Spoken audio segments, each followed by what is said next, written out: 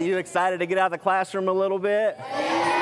More than 30 years spent in the Air Force. Eric Dudash spent several of those years in war zones. I'm here to tell you it's A-OK to not be okay. These days, Eric never travels alone. This is my service dog, Phantom. They spent a couple of hours with middle schoolers in Fort Payne on Monday. Life has changed. I mean, being able to come to these schools and invest in our youth, talk to them a little about patriotism. I couldn't have done that before. So if I get anxious today, he'll start singing. That's why he's named Phantom. He's like an opera singer, Phantom of the Opera.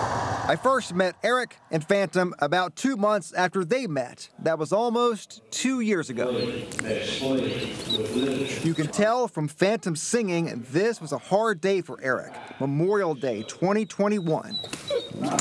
Yeah. This was right before Eric took the stage to give a heartfelt speech in Scottsboro about what that day is all about. It's not necessarily for the veteran, because we relive those last seconds before our fallen were called up. You see, Memorial Day, it's for every American.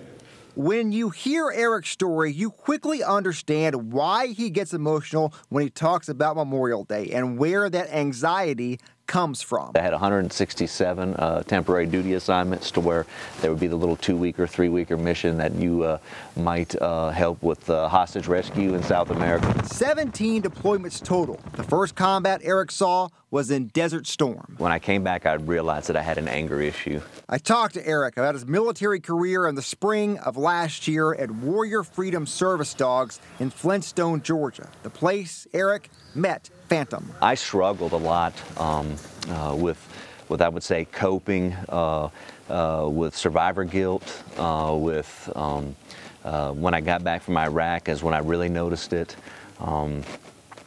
So, you know, having friends, you see them that morning for breakfast and then you don't see them that evening for chow. Phantom picks up Eric's anxiety from the smell of his breath, and that is when Phantom sings. Kept thinking service dogs were more of a physical type of form of medicine, I'll call it.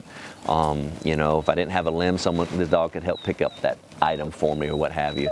But then I quickly realized that service dogs could start helping with those mental wounds that you don't see. Of course, he wakes me up from nightmares by the scent of my breath. And now, wherever Eric goes, I have a habit of grabbing my head when I have a nightmare. I don't know why I do it. My wife, she knows that's when she woke me up. So what'll happen is when I grab my head, when we were in training together, she'd wake me up and I had this little dry cotton ball. And I had to put it in my mouth. He talks about the life-changing miracle that is by his side every day and every night. He would get a treat when he went to that specific cotton ball. And then they'd put 100 cotton balls out, all these placebos and mine. And then he would go right straight to mine. And then what they do is once they get them by treats, you know, and once they get them to do that, they have this little box, it's a light switch. That's got a little light on it, battery operated.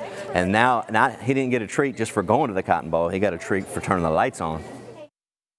Eric Dudash is on medication from the VA for anxiety, nightmares, and a brain injury. He says he's been able to cut that medication by more than 60% since getting Phantom. Also on Veterans Day, Eric was honored with the Alabama Governor's Award, which is the Veteran of the Year in the state. And there's much more to the Warrior Freedom Service Dog story. We'll tell you more next time on The Price of Freedom.